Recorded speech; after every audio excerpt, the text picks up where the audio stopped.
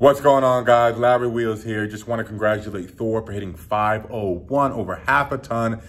I knew he had it in him. He has more in him. Just awesome to see it live.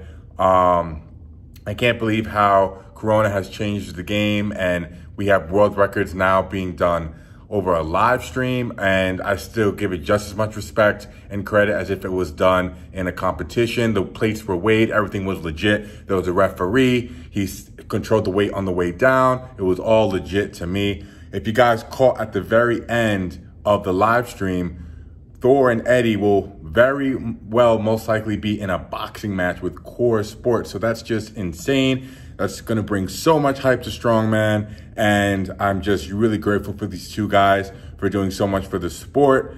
They're really bringing a lot of traffic and attention to Strongman. So good on them. Good on you, Thor.